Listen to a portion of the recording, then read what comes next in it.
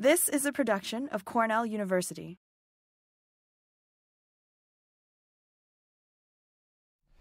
All right, well, thank you all for coming, and thank you for inviting me. This is my second trip to Cornell. I gave a seminar in Hort, the old Hort department, I guess about 10, 12 years ago, and I can't remember for the life of me what it was on, so hopefully it wasn't on this. But what I'd like to do today is talk about some of our work on CO2 concentrating mechanisms in higher plants, and I'll give a bit on the C4 evolution story and some of the facets that we've been doing with that. And then I also want to talk about some interesting things we've observed that are going on in C3 plants to give you a sense that they're much more dynamic than we thought in terms of how they manage photorespiration and deal with the problems it causes, and in some ways take advantage of it. So with that, I'll get started. And this is an old graph that Ed Tolbert put together from some years ago.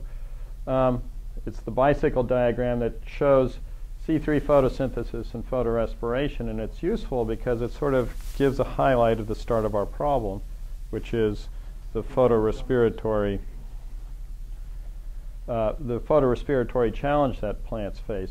So as you're all aware, CO2 here gets taken up by rubisco and bound to RUBP and carboxylation to produce 2 PGAs.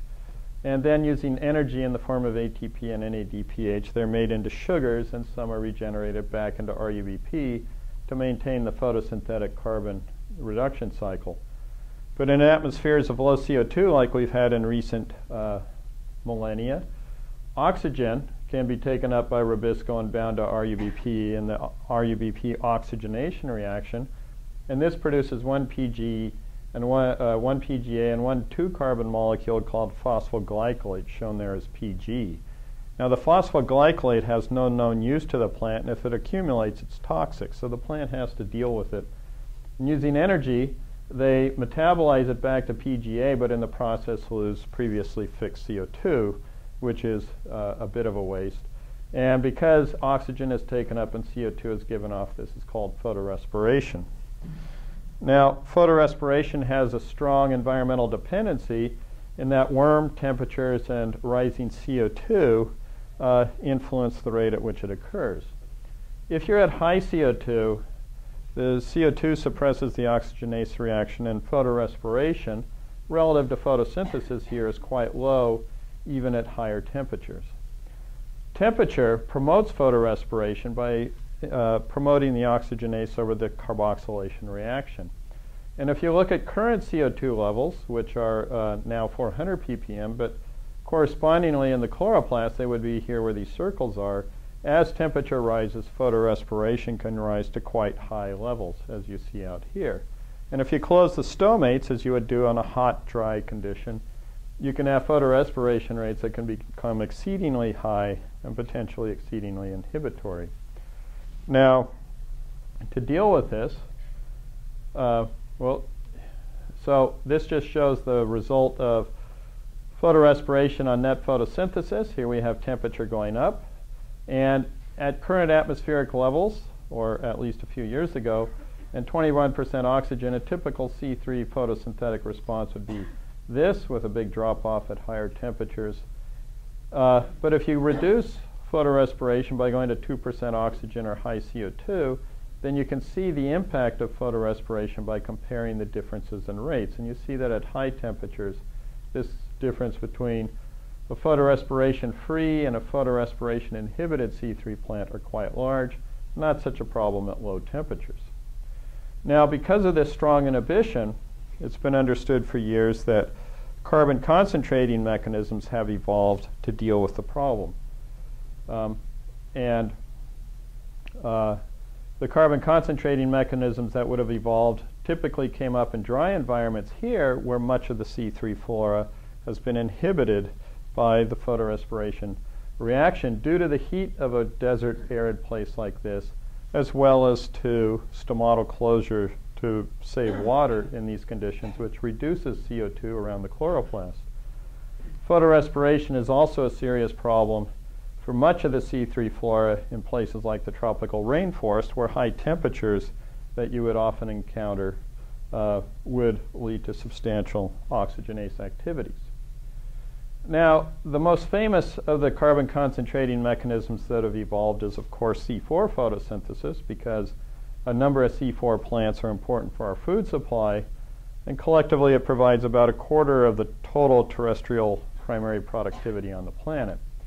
Just a quick review, C4 photosynthesis has occurred when the reactions of the rubisco and the C3 metabolic cycle are compartmentalized into the bundle sheath and no longer expressed in the mesophyll tissue, and instead in the mesophyll you've had the upregulation of the C4 metabolic cycle, which begins when PEP carboxylase takes PEP, carboxylate it to a 4-carbon acid, oxaloacetate, which is then reduced to malate in the most common form of C4. That travels to the bundle sheath where a decarboxylating enzyme, NAD malic enzyme, acts upon it to release CO2, produce NADPH, and then also create a 3-carbon residue pyruvate that has to go back and with energy be rephosphorylated to PEP. So with each turn of this cycle, CO2 gets pumped into this bundle sheath where rubisco is localized, raising CO2 to levels that suppress photorespiration. Now, a key thing I just want to emphasize here is that energy is required to drive this cycle, so we can think of this as an actively driven, energy-dependent carbon concentrating mechanism. Two other well-known carbon concentrating mechanisms are CAM photosynthesis, which you see here, which is basically the C4 type system, only instead of spatially separated between a mesophyll and bundle sheath, it's temporally separated between day and night. At night, the stomate's open, CO2 comes in, is carboxylated by PEP C to OAA, which is reduced to malate that's stored in the vacuole. During the day, the stomate's closed, creating a diffusive barrier. The malate is released, decarboxylated, releasing CO2, which builds up to suppress photorespiration at the rubisco site. In a different group, the algae, many algae of a wide variety of forms, you've had the evolution of a bicarbonate pump, typically where an ATPase pumps protons out, and in a co-transport mechanism they bring bicarbonate in, and then in a specialized compartment in the chloroplast called the pyranoid in eukaryotes and the carboxysome in prokaryotes, a carbonic anhydrase converts the bicarbonate to CO2, which then builds up to high concentrations around rubisco and suppress photorespiration. Now again, I want to just emphasize ATP is needed here, so this bicarbonate pump is an actively driven CCM.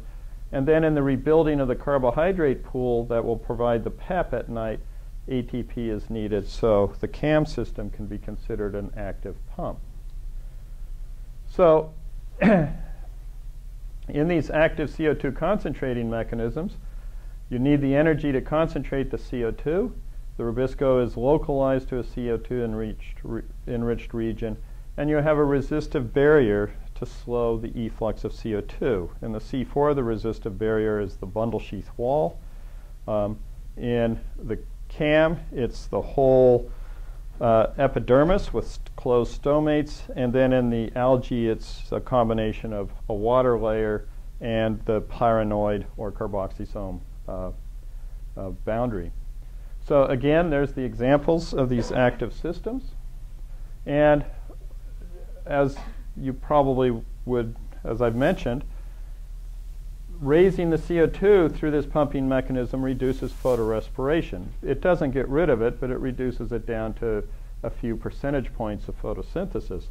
A second key thing of these CCMs is that by raising CO2 up to these high levels, they overcome a substrate saturation of rubisco that's present in the current environment.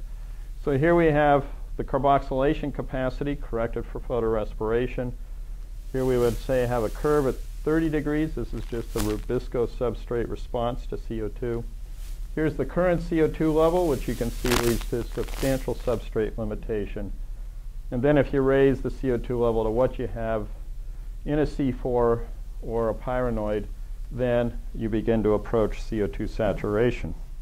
So in a low CO2 environment, this is a substantial benefit that plants would have with active CCMs. Now, there's a lot of interest these days in how, when, and why active CCMs have evolved. And with C4, we've been working on this a bit in the last 15 years. I got onto this when I edited a book, C4 Plant Biology, in the late 1990s. And a nice thing about editing books is you find out how well the field is really understood. And with respect to C4, I found out that when it came to evolutionary questions, things were pretty rudimentary. So sort of a state of the art at that time, we thought there were 25 independent lineages.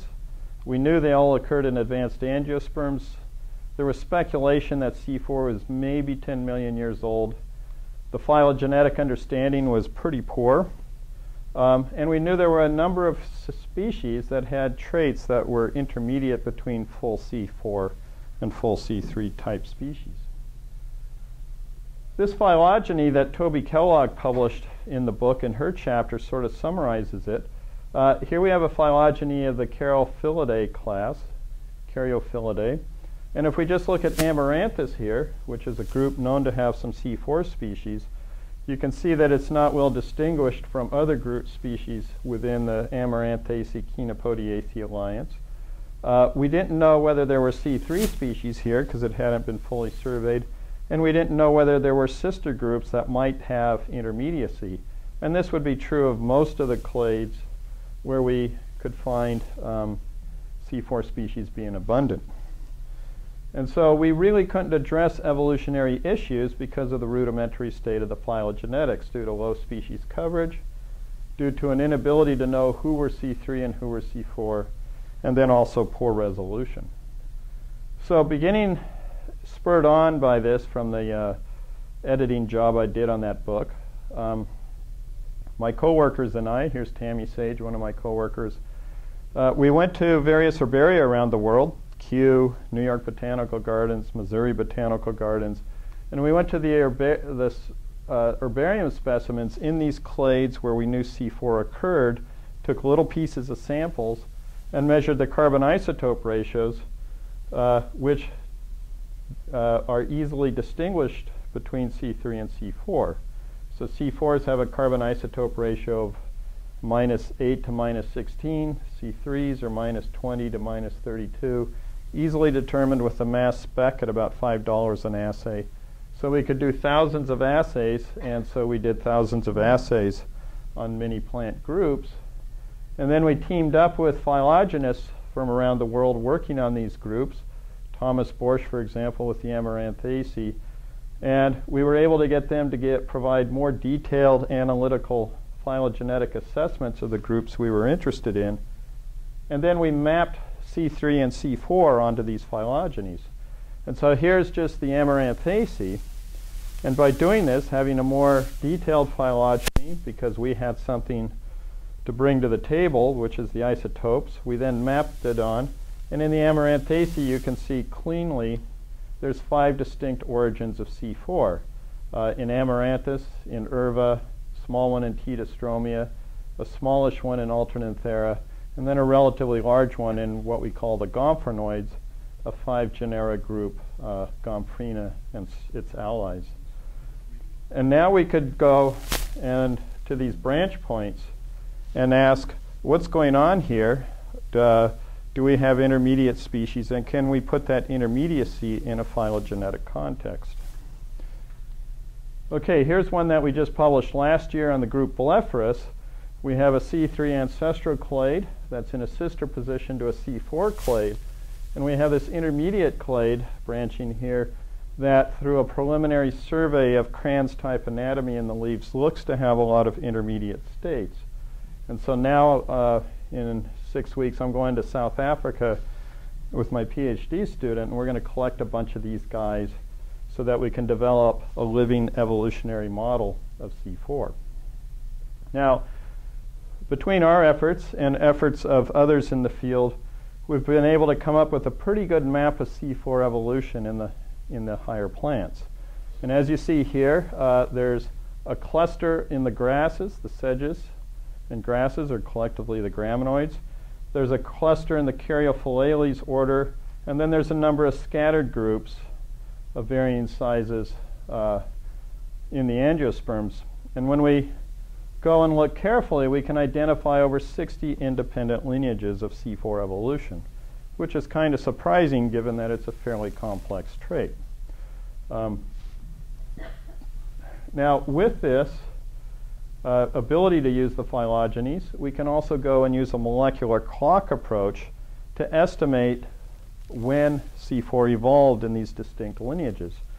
And my colleague Pascal Christian did this in a paper that he published for grasses in 2008, and then we published for grasses and eudicots in 2011, which is summarized in my annual review here. And this shows the spread between the stem node and the crown node with the midpoint there for 46 lineages of grasses and eudicots. And you see that beginning about 30 million years ago, based on molecular clock approaches, the C4 lineages diverged from ancestral C3 lineages. And as you come forward in time, over the past 50 million years, you get more and more lineages appearing. Now we can link this up with changes in Earth's climate and atmosphere. So if we look at atmospheric CO2 content shown here, this beginning here correlates with a drop in atmospheric CO2 down towards levels similar to today.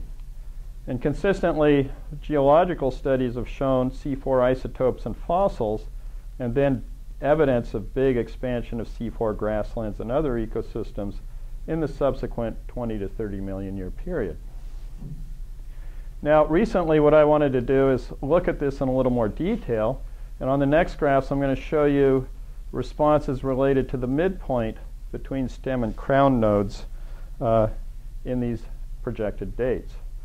So what I did is I went and was able to estimate the number of species for each of the projected C4 lineages. And now we can estimate the time origins for 52 lineages, which are shown here. And what you can see is that using the midpoint, just to keep the graph kind of clean, here's the range between crown and stem nodes. For the 52 of the 60 lineages, you can see that the older lineages are the ones that have become the most speciose, with 3 grass lineages, Chlorodoides, Andropogonae, and the Melindae group being the most speciose. The eudicots, which tend to be about as old as the grasses, the older ones are more speciose. And as you come down to the younger groups, you find that in grasses in the red triangles, eudicots in the black circles, and sedges in the blue symbols, in the last 5 to 10 million years, all the groups are fairly small in terms of species number. And then we can look at when these lineages occur, just the number of lineages as a function of the last 30 million years, starting here, 20 to 30 million years ago, and then a burst of evolutionary diversification in the last 15 million years. Now, this is a recent CO2 graph with oxygen isotope data that gives a climate proxy. I'll just focus on CO2. This is a paper out of Mark Pagani's group at Yale that used a number of proxies to estimate CO2 levels over the last 40 million years. Here we are today, 40 million years ago, and at the time, 40 to 30 million years ago, CO2 levels are projected to be high by a number of complementary proxies. And then in the late Oligocene, about 25 million years ago, the CO2 level drops down, a little bit of a drop here, and then over the last 15 million years, it's been about what it was in recent geological time, with a drop down to below 300 ppm in the last ice age. Now, putting on this graph from the previous panel I showed you to just allow you to look at CO2 versus C4 evolutionary diversification, you see in these higher CO2 periods, a few groups diverged, and then in the low CO2 periods of the last 20 million years is when most of them diverged. And then if you look right after this little drop from about 500 to somewhere around 400 ppm, that's where you get the greatest level of divergence. So that looks like changes in atmospheric CO2 were one of the drivers, or perhaps you will, preconditions for evolutionary diversification of C4. Now, we've been working on how C4 evolved, and beginning with work by Russ Monson in the genus Flavaria and continuing with many other groups, I picked up on this in the last 15 years, and we've come up with a conceptual model for how you can build a C4 plant. And it basically follows as I'll explain. So from an ancestral C3 condition, you have anatomical preconditioning, which we suspect might be things such as close vein spacing, high genetic duplication. And then we propose that you have enlargement of bundle sheath cells with more organelles in the bundle sheath cells so that the bundle sheath becomes physiologically engaged and activated. And then we have mitochondria, for some reason, moving to the inner bundle sheath wall. And together, at this stage, you get what we call the proto-Kranz condition, because you see hints of Kranz anatomy starting in these otherwise C3 plants. And then you get a key mutation where you lose glycine decarboxylase expression in the mesophyll, and it's only expressed in the bundle sheath cells. And associated with mitochondrial enlargement and further elaboration of mesophyll to bundle sheath ratios, you get what's called a photorespiratory CO2 pump, or a condition we call C2 photosynthesis. And once this is established, you get upregulation of the C4 cycle, which then leads to full C4 photosynthesis. So what I want to do now is to show you some of the evidence we have from two groups, Heliotropium and Arachne. One's a eudicot, one's a grass, for this particular model. Okay, so before I begin, I want to just go over photorespiration a little bit so some of this might make sense. So here's the photorespiratory pathway. Phosphoglycolate, made by the oxygenation of RUBP, is converted to glycine in the peroxisome. This goes to the mitochondria, where an enzyme glycine decarboxylase acts upon it, releasing CO2 and serine, and the serine is made back to PGA, and the CO2 presumably is able to escape from the cell. Okay, now this CO2 under high photorespiratory conditions actually can be viewed as a resource. And if the plant can compartmentalize the release of this GDC, it can actually set up a condition where this CO2 can drive improved photosynthesis. And so Russ Monson proposed some years ago that you get a specialization of the photorespiratory pathway into two cell types, the mesophyll and bundle sheath. And this simply happens when you lose GDC expression in mesophyll mitochondria. And if you have enough mitochondria in the bundle sheath, which you can have in a physiologically activated bundle sheath, then the photorespiratory glycine that's produced will have to flow from the mesophyll, which is much more voluminous, into the bundle sheath cells, where it can be acted upon by GDC to release CO2. And any chloroplasts then that are nearby can take this CO2 and assimilate it at a much higher efficiency than would occur out in the mesophyll. So you would in essence then get a CO2 concentrating mechanism formed simply by the relocalization of GDC. So we went into Heliotropium section orthostachys, which Mike Froelich had identified as having C3, C4, and C3, C4 intermediate species. And taking leaf samples, we characterized their anatomy. We developed a phylogeny, which is shown here, and we looked at some of the physiological and more recently some of the molecular traits. Now the species we collected are Heliotropium calcicula and tenellum here at the base of the orthostachys clade. We got Heliotropium kerwinskii and procumbens here, further up the clade. We got a C4, Heliotropium texanum, and then these two intermediates, Convolvulaceum and Gregii. So you see a sense of evolution, phylogenetic progression from a distal to a more, or from a basal to a more distal series of branches, with C4 being acquired in the more distal branches. Now, here is the anatomical progression that we see as we move from a more basal to a more distal position. And this is typically C3, small bundle sheath cells without many organelles. In this Heliotropium tenellum, you begin to see inflation of the bundle sheath cells, but not many organelles. Heliotropium karwinskii, you begin to see sort of a rounding out of the bundle sheath cells into something that's sort of looking like preliminary first phase Cran's anatomy. Here's Heliotropium procumbens with pronounced but smallish bundle sheath cells. And here we are in the intermediates, Heliotropium convolvulaceum, and you can clearly see a bundle sheath vascular patterning becoming more pronounced. And in the intermediate Heliotropium gregii, it begins to look almost C4-like with big bundle sheaths. And then here are your C4s. Now the data compiled from this shows that the mesophyll tissues drop off in their percentage of the leaf cross-sections in the C4s, but not so much in the C3s or intermediates. But the big change is a buildup of bundle sheath volume as you go along this phylogenetic gradient from the basal to the more distal C3s and then into the intermediates and the C4s. And this is seen also as a reduction in mesophyll to bundle sheath ratio. Vein density doesn't change because the C3s start out with a high vein density that's similar to the C4s, which might be a preconditioning trait. Now we look at organelle levels in these things.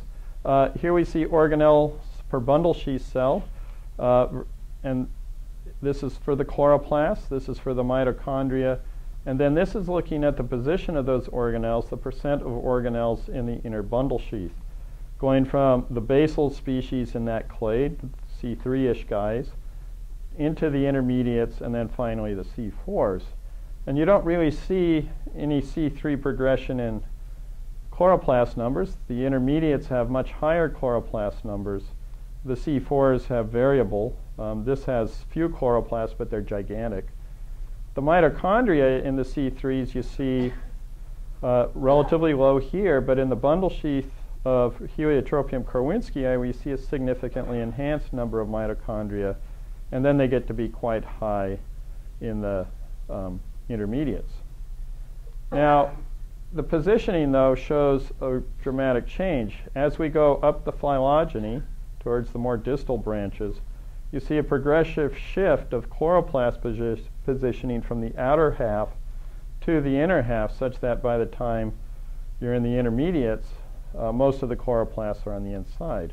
And the mitochondria seem to show the same shift. So there's one C3, a second C3, and a third C3 species as you're going from basal to the node that's sister to the intermediate and C4 branches. We looked at glycine decarboxylase localization. Here's the C3. Each of these brown spots is where you have staining for glycine decarboxylase in the mitochondria. This would reflect a mitochondria. And you see in Heliotropium tenellum, the basal C3, it's scattered throughout the mesophyll.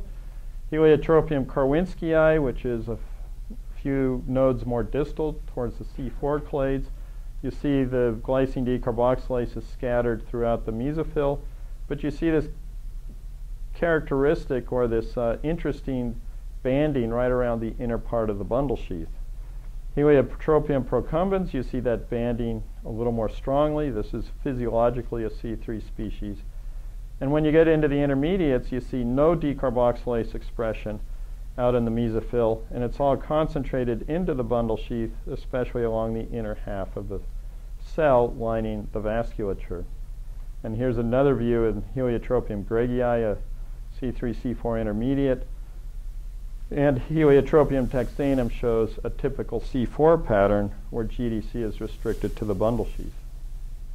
Now I wanted to look at what's going on in Karwinskii, a C3 species physiologically. And here you see this vasculature, which is larger and more pronounced. It's not huge by C4 standards, but it's big by C3 standards. And here's the GDC stain, and you see there's a lot of GDC staining along the inner part of the bundle sheath cells. Here's the GDC out in the mesophyll.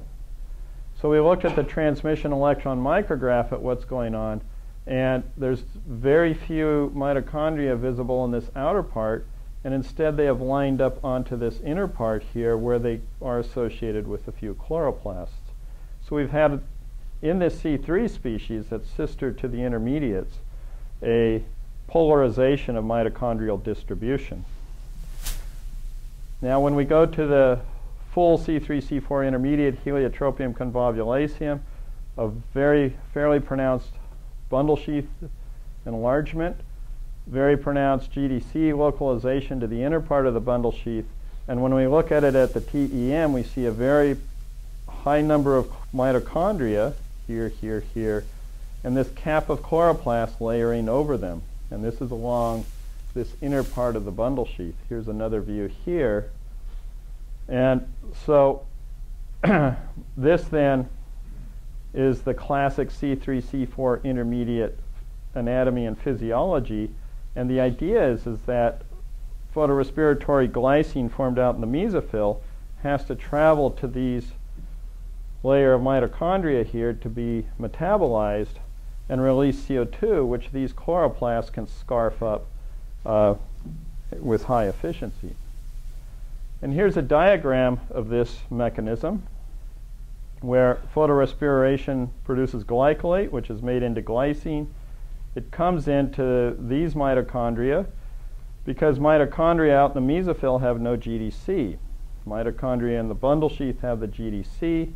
The CO2 is released upon metabolism of this glycine. Serine goes back to complete the photorespiratory cycle. This CO2 builds up to about 3 times, maybe 4 times what it otherwise would be, allowing these chloroplasts to operate at high efficiency. And the effect of this on photosynthesis is visible here. C3 photosynthesis. That photosynthesis is a function of intracellular CO2. In the C3s, you have a high CO2 compensation point, a shallower slope than you would in a C4, a slowly saturating response. And in the C2 type, this is based on C2, or this is based on heliotropiums, you have a reduction in CO2 compensation point, slightly bigger initial slope, and an overall improved photosynthetic performance at low CO2. Now, I switched into talking about C2 photosynthesis, and this is a term that I coined to try and come up with something that physiologically describes this metabolism separate from the term C3-C4 intermediacy, which had been used previously. And it refers to the 2 carbons in this glycine molecule that shuttle CO2 into this internal compartment of the bundle sheath in a similar manner as the 4 carbons in malate that shuttle CO2 into the bundle sheath in C4. And the reason I came up with this is because we were running into confusion between what is a C3-C4 intermediate trait and what would be a physiology that could exist in a much wider range of plants than those that are evolving towards C4. Now, just quickly, another group, the Neuracinae we've been studying, and this has C3, C3-C4 intermediates and C4 species. We collected 8 in the wilds of Australia in sites like this. Here's the intermediate species Neuracinae minor growing in a pot, a rocky pothole that's been formed. And here I just want to show you bundle sheath and mesophyll. This is actually a specialized layer called the mestome sheath. It's not anatomically proper bundle sheath, but it's a vascular sheath layer. And I want to look at the mitochondria per cell, GDC per mitochondria based on the number of gold particles appearing in an immunoblot stain, and the GDC per cell area, which is GDC per mitochondria times the number of mitochondria. And I'm expressing this as a function of CO2 compensation point, where C3 values are high right here, and C4 values are the 0 ones right there. Now, in the bundle sheath, we see the number of mitochondria per cell going up as we go to lower CO2 compensation points, and then it comes down into the C4. The GDC per mito goes up as we go to lower CO2 compensation points. And correspondingly in the mesophyll, the GDC levels come down in a progression. And then the number of gold particles per cell area, which is a function of mitos and so on, you see going up. So you're getting a lot more GDC in the sheath cells and a bit less out in the mesophyll. So you're seeing a similar pattern to what we see in heliotropium in this grass group of gradual enhancement of GDC in the sheath cells while the mesophyll expression goes down. Okay. Now, through the taxonomic or the phylogenetic work and the isotope work, we've now identified a dozen independent lineages where the C3, C4 intermediate condition is sister to the C4 condition using this pattern of C2 photosynthesis. But we've also identified 4 clades with no evolutionary relationship between C4 photosynthesis and the expression of this C2 photosynthesis type metabolism. Now here we have this again, and what I want to emphasize, and this I got to thinking about this and thinking about the fact that this metabolism does not necessarily have to be associated with C4 evolution, that it could operate as a bona fide carbon concentrating mechanism in its own right. And a key thing about this is no additional ATP expenditure is required. So you have a buildup of glycine from high photorespiration, and by a strategic relocalization of GDC into this one compartment where chloroplasts can be enhanced, you can affect CO2 concentration without spending any extra energy. So we have then a passive CO2 concentrating mechanism. And it's kind of interesting to think that in the case of C4 evolution, the evolution of this passive mechanism to scavenge photorespired CO2 laid the foundation or built the bridge, if you will, to the C4 condition by setting up this structural mesophyll to bundle sheath system, and upon this you could then layer on the active C4 metabolic cycle. Now this pyramid diagram just shows the diversity of photosynthetic CCMs, inorganic pumping of bicarbonate, CAM, C4, and now the C2 passive type. But it got me to thinking, what might be going on in the C3s? Are they playing with photorespiratory CO2 to enhance rubisco efficiency? And so we decided to go and look for passive CCM type conditions in the C3 flora. And I'd like to begin with rice. Now, we went and looked at rice mesophyll cells as part of the C4 engineering project. And one of the things that struck me about these in this longitudinal section here is the chloroplasts form this dense layer around the periphery of the cell. Here you see a nice view of that.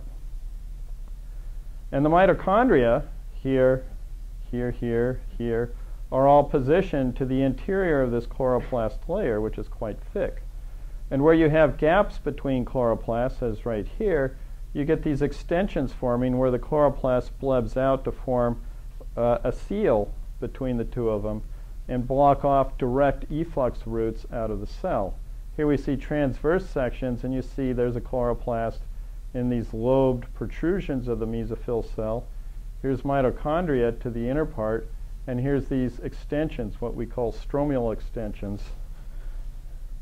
And here's some high mags of the extensions. Here you see an extension sealing off a gap between two chloroplasts.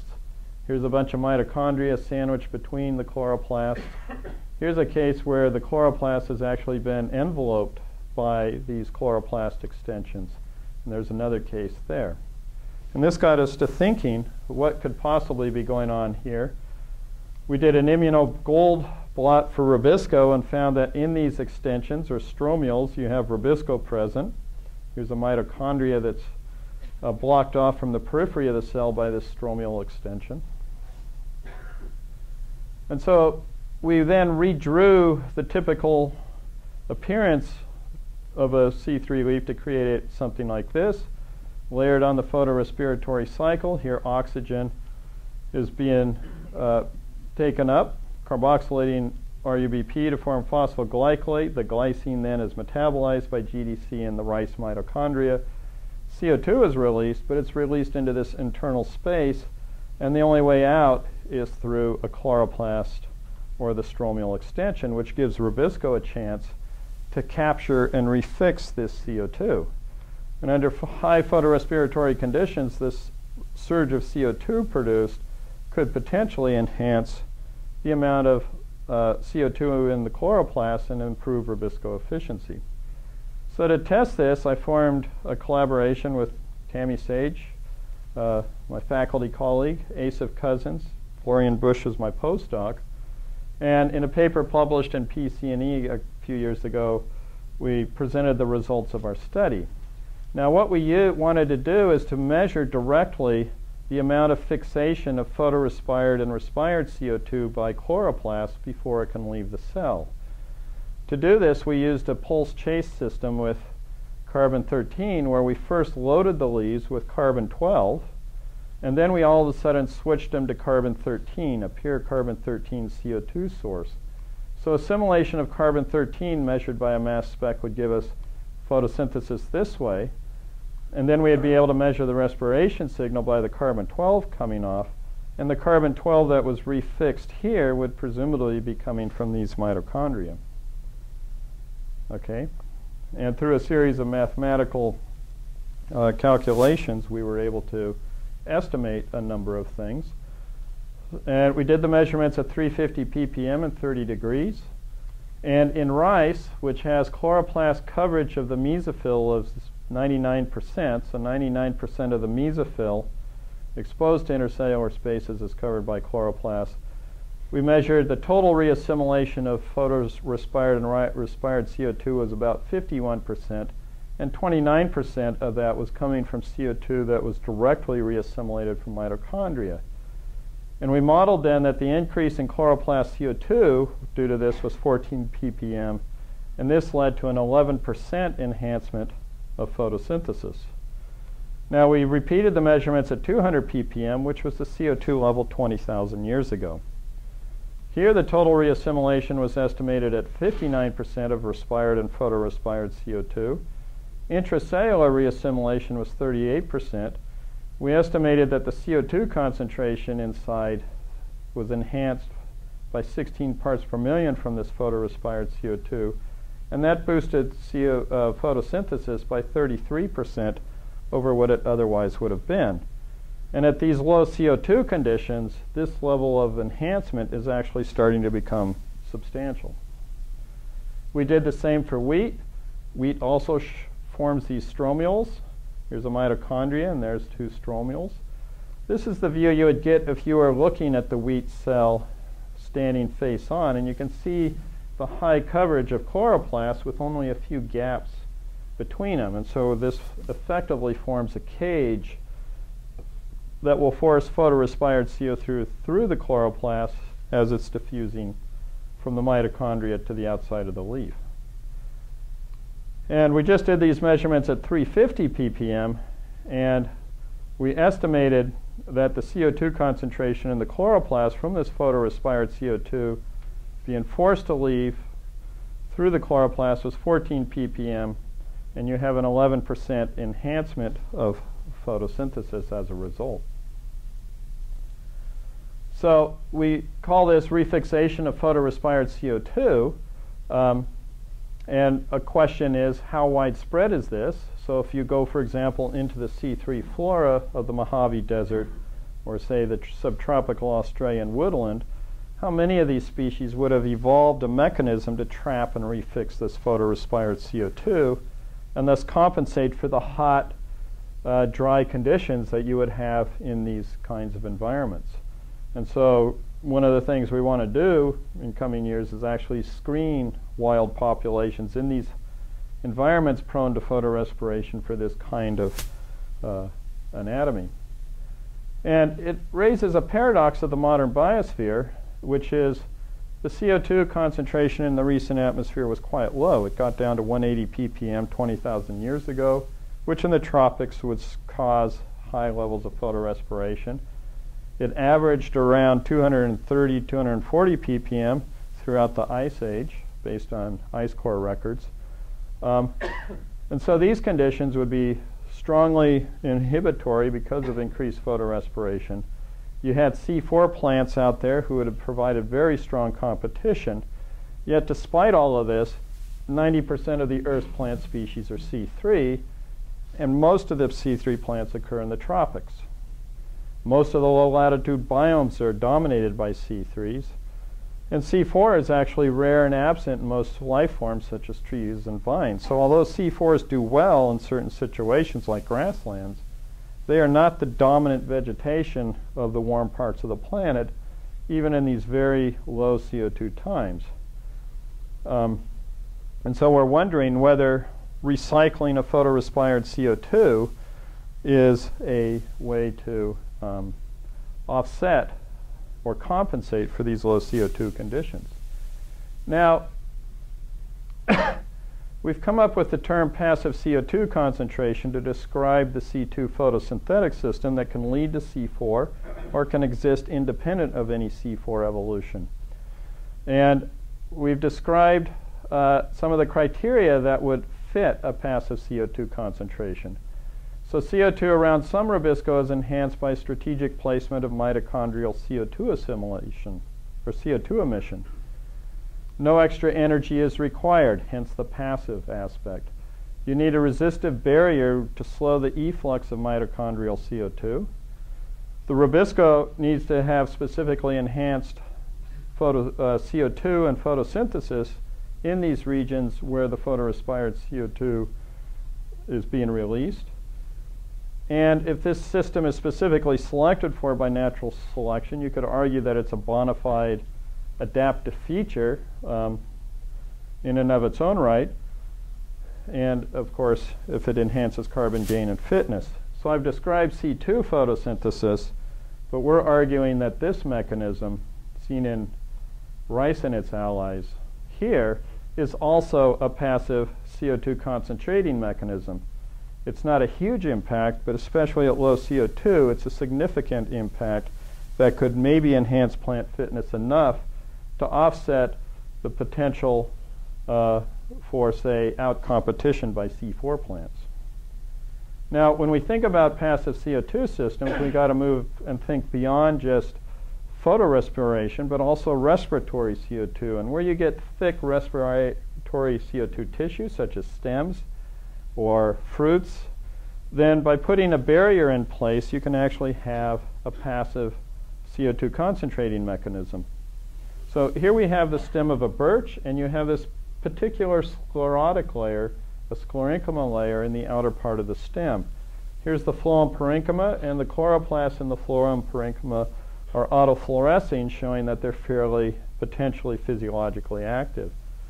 Respiratory CO2 produced in this stem could diffuse out but get held up by this sclerenchyma layer and potentially build up to a point where photosynthesis in this phloem layer and maybe down here in the pith layer is enhanced so that rubisco can operate very efficiently.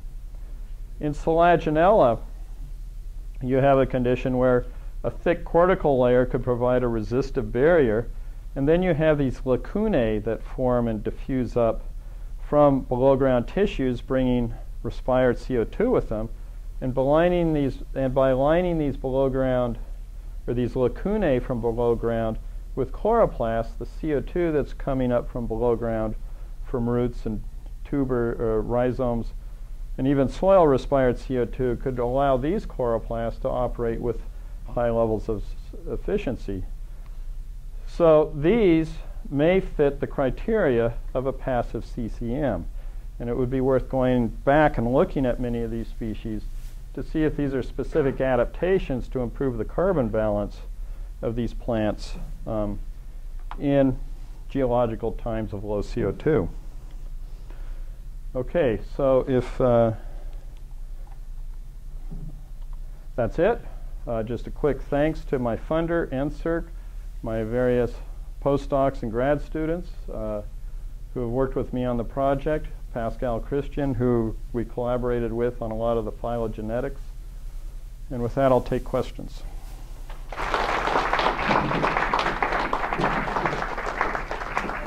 guess the obvious question is, why don't all C3 plants do this? They may.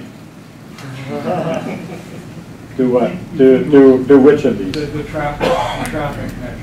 But that rice does. Yeah. They may. We've looked at half a dozen crop species, and they all do it to some degrees.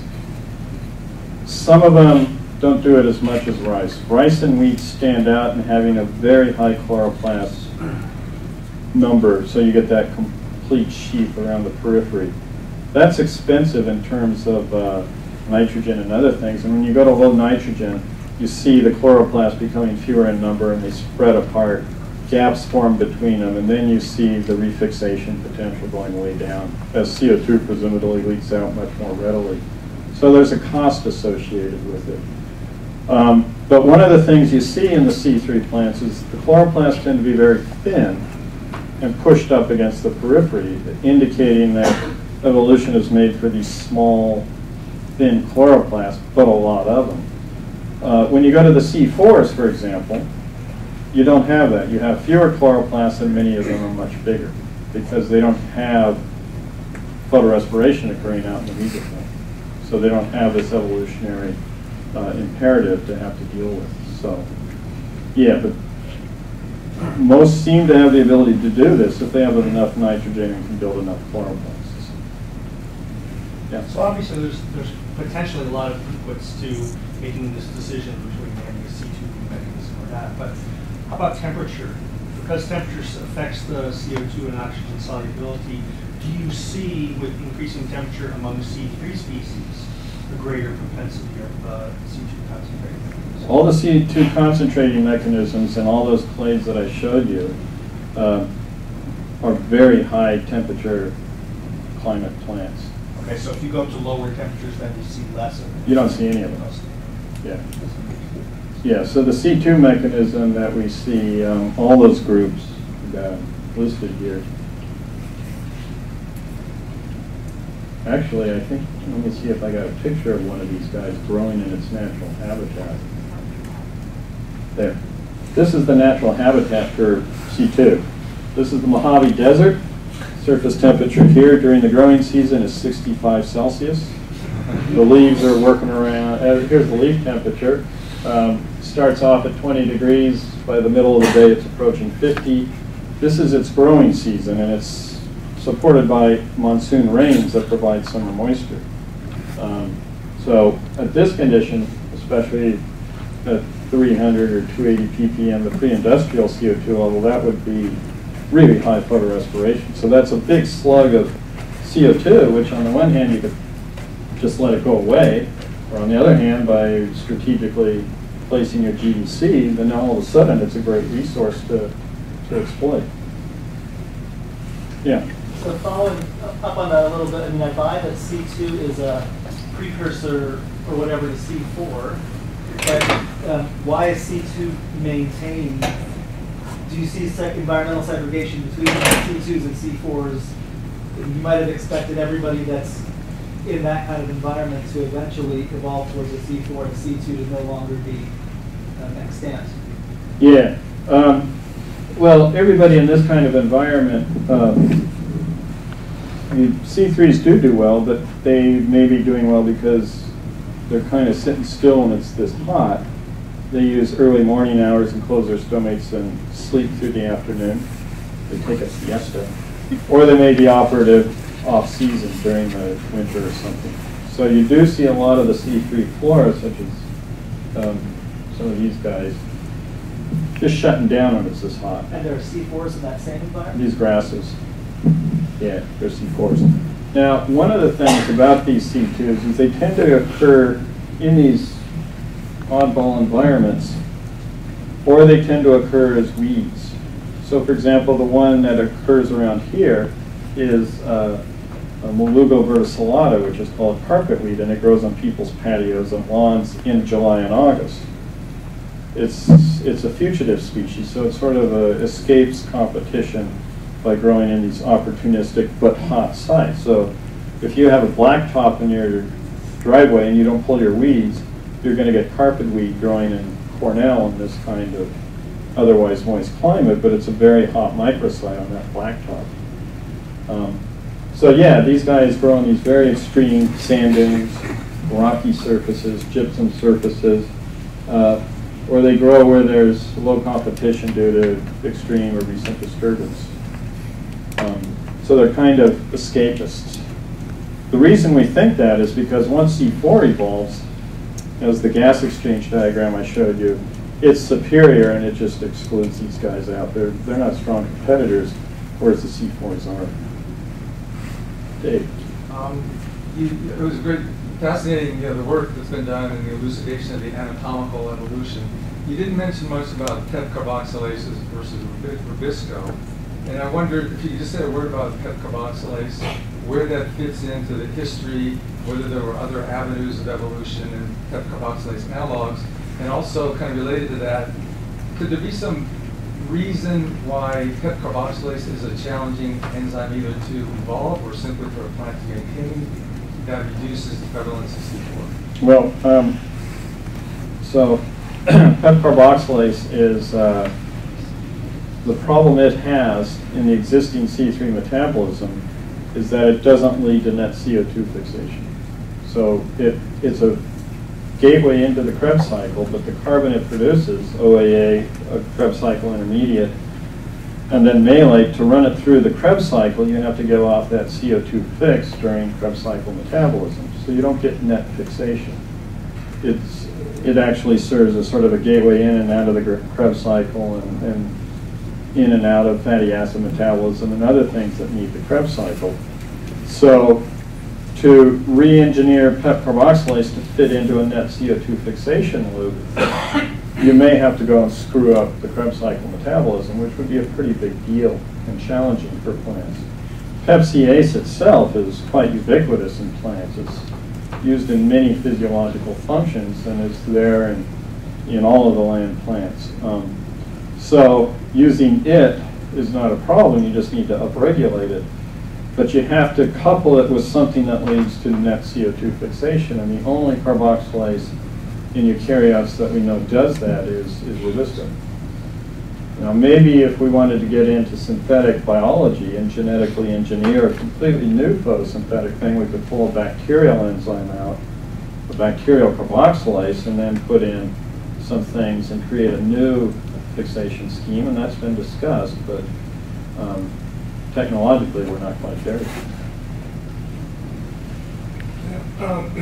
As you follow the evolutionary speciation-based trajectory from C3 to C4 and the increasing importance of metabolite transport between the bundle sheath and mesophyll cells, you follow that, do you see increasing number of complexity of plasmid between?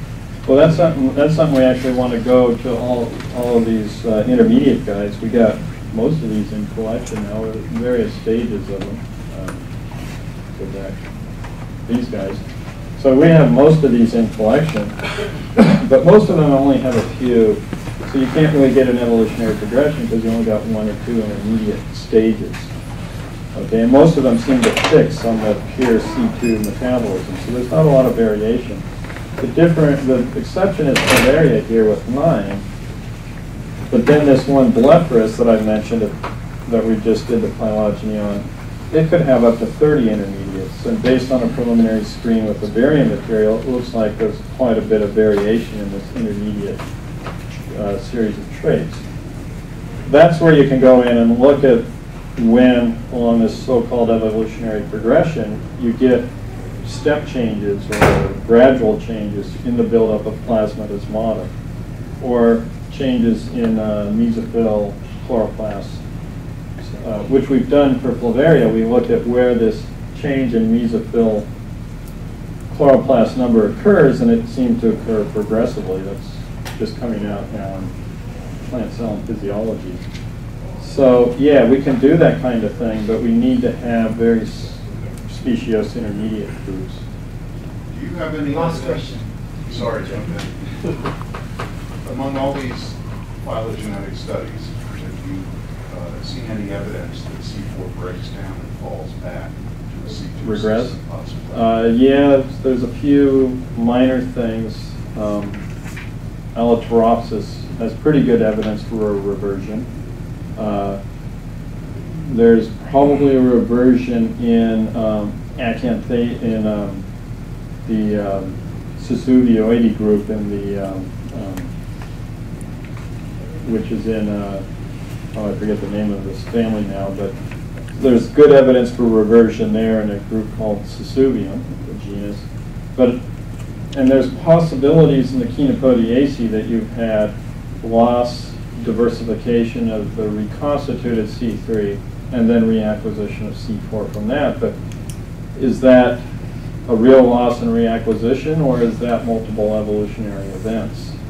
And we need much finer phylogenetic detail to be able to address those hypotheses. And that's one of the priorities for coming years, is to go into these groups that look to be fairly dynamic and see whether they're dynamic or whether you just got multiple C4 spinning off of some predisposed C3 ancestor. So. I'm afraid we have to stop discussion. Thank you. This has been a production of Cornell University, on the web at cornell.edu.